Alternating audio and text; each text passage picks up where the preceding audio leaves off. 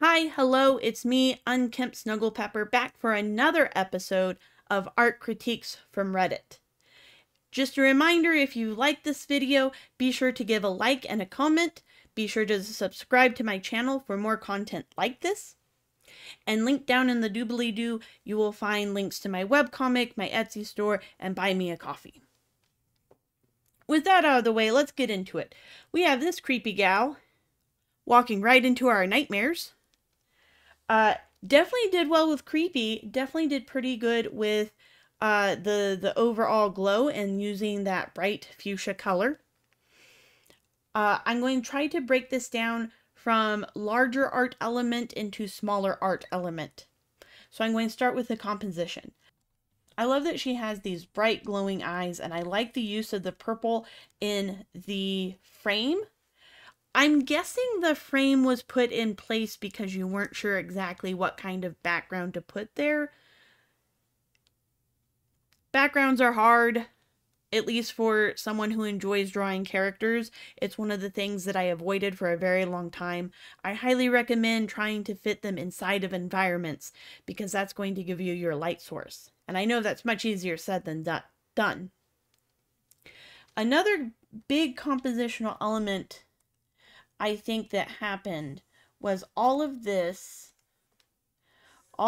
bright magenta is so bright compared to her, and it detracts from the fact that her eyes are supposed to be glowing. So if we take that and we bring down the saturation, she's going to stand out more and her glowing eyes are going to stand out more. And I think how I want to do that is by creating a new layer, going down to black, and then with a pen, I'm just going to fill that all in. It's easier than making a selection. All right, so I have most of that magenta filled in. What I'm going to do next is make the layer type saturation, and that's going to bring it down to black and white. I don't need it desaturated that much. Just a little bit. See, a more desaturated medium tone purple is going to make her pop out a lot more and the frame around her pop out a lot more than having the bright magenta in her eyes as well as behind her. Another thing I would note on composition is to use a larger canvas so that you're not using a single pixel in order to draw. So if we take, I'm going to remove this layer, I'm going to bring this layer down. I'm in Clip Studio Paint right now. This brush is 12 pixels. So I know I can do thicker line work for her face. And I have my pressure sensitivity on. I'm thinking you may not be working on a device that has pressure sensitivity, in which case I highly recommend in digital art looking at a Huion, which can be less expensive and hook up to the computer, or if you have an iPad, the iPencil, Apple Pencil, or going with traditional line art. And then we can show where her nose is. I think you used a few too many lines to define the facial features, but then weren't sure of all the places to put the lines. It appears that her mouth is cracking. So yes, I would put lines there. I would also do, whenever we smile, it pushes back our cheeks, so I would include the lines in there.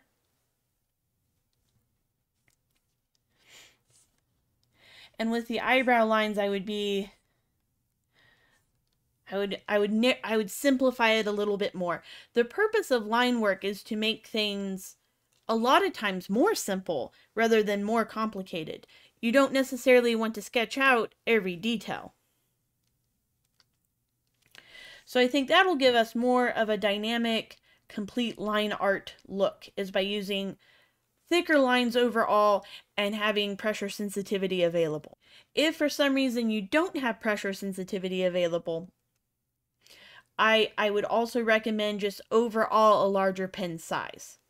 So on the anatomy, I think there are a few things in the face that I'm going to get to in a little bit. But with the hands, if this is her thumb, then her pointer finger would not be going off to the side, but rather pointing straight down like this. And then her claw-like nail would be there, and our next finger would be slightly to the side, and so on. That's the biggest anatomy error that I noticed, was that her hands seemed to be at a strange angle for making the claw. I highly recommend on that to either use a mirror or take a picture of your hand up next to you like that, so that you have a reference. It's hard to find references exactly in the position you need them. And I've gotten back in the habit of, if I need to draw something, I use myself as a reference. I'm going to also put under here how to render hair. I see you know that it comes in clumps and not to draw individual strands, so that is good. I'm going to focus on this section right here. So with my lines, I would make thicker lines on the bigger areas. And then if you do wish to render things, I would then determine that. Personally, I prefer that when I use line art, I'm going to use cell shading. Mostly because I have a webcomic and it just takes too long to do a lot of rendering for every single panel. If I'm going to fully render hair, then I don't worry about using lines at all. But the first thing I'm going to do is take my shadow color, kind of blend all of this out.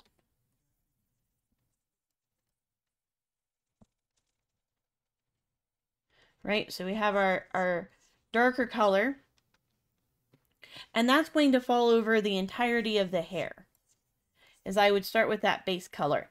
And then where you want the highlights, that generally tends to be more of a band than along every strand.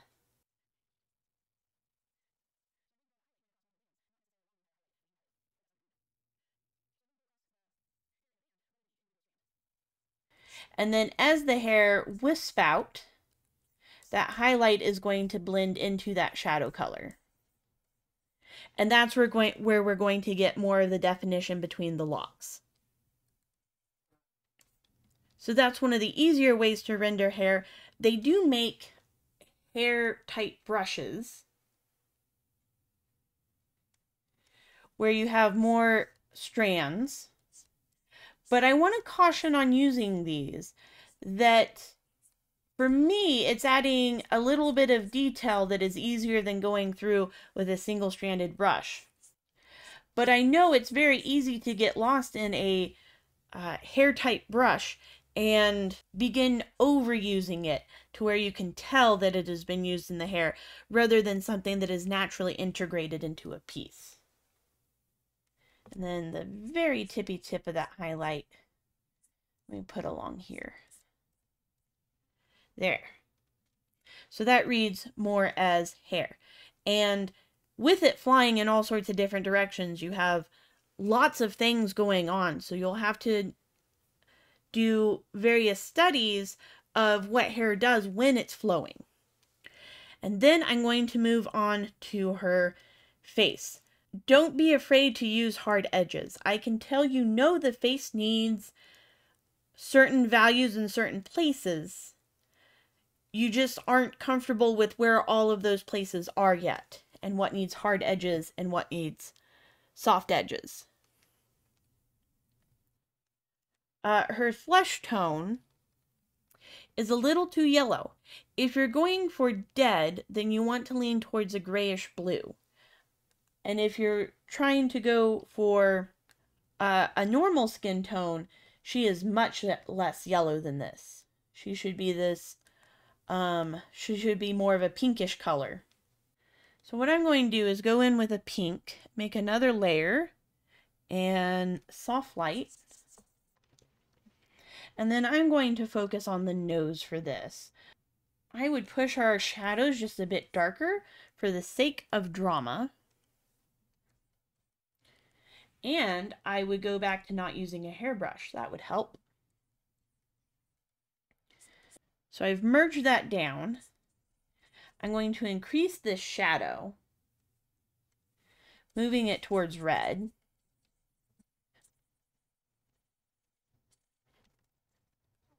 And we're going to work on the nose.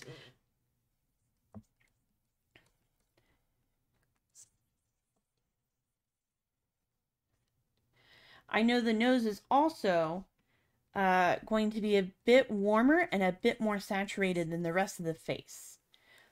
And I would avoid going this far towards white. This white only exists in very small parts of the skin, and even then you're going to have a bright light. So really our highlight should be a little less bright and less saturated. Because you're almost at pure white.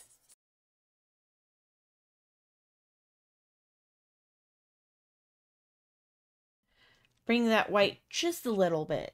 And I'm not full opacity, I'm pressing pretty lightly there. And then this also increases the contrast, which increases the drama, which increases how scary she looks. And then with the glow of the eyes, we can then make that stronger. Because that's going to light up here and over here.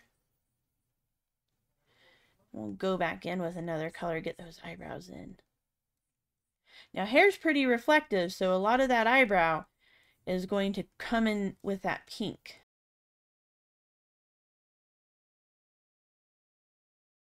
I would also note that with the teeth, you kind of hit in between two different versions of what you could have done. You could have outlined all of the teeth, or you could have shaded the teeth. But you kind of go in where you aren't quite sure which one to pick.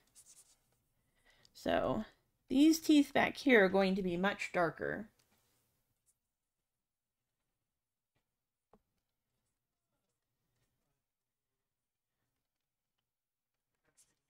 Now, I personally don't draw individual teeth unless I'm about this close to the head, and the head is what I see.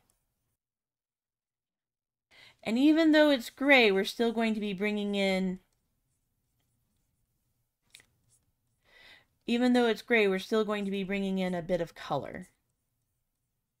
Because nothing is ever pure white or pure black. It's always a bluish black, a brownish black.